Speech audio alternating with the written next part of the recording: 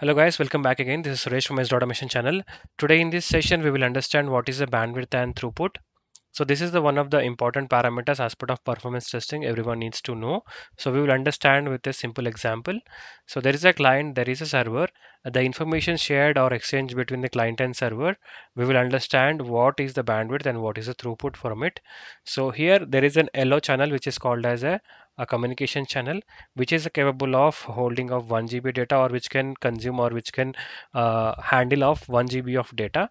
So the amount of data that it consumes or it will provide is called as a bandwidth. So bandwidth is the maximum amount of data that can be transferred per unit of time through a communication channel is called a bandwidth. Now again, with that bandwidth, no customer or no client or anyone who cannot consume 1 GB of data, there could be possibilities of there could be an impact in the network lag or a server response time. That will all impact, and even though we are trying to consume the maximum amount of bandwidth, but there is a possibility that there is a less chance that we consume the max bandwidth. So now we have understand, now client is sending a request which is of 500 MB or 600 MB. Even though we have that much of capacity, due to that parameters it is reduced to 500 MB.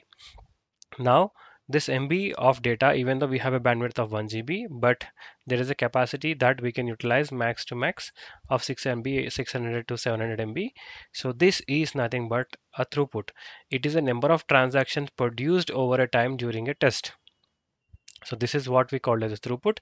And if I give you a realistic example for this, we can go with the small another example, which is a fuel station where we have a fuel machines. Here we have a 3 count, and here I can max to max serve 3 vehicles at a time.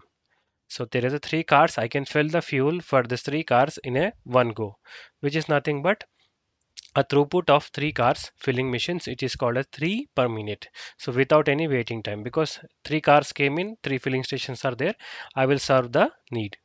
So in the next example, there are the 3 filling stations. These 3 filling station over a period of time, it can serve me almost thousands of vehicles, but at a time it can only serve 3 vehicles.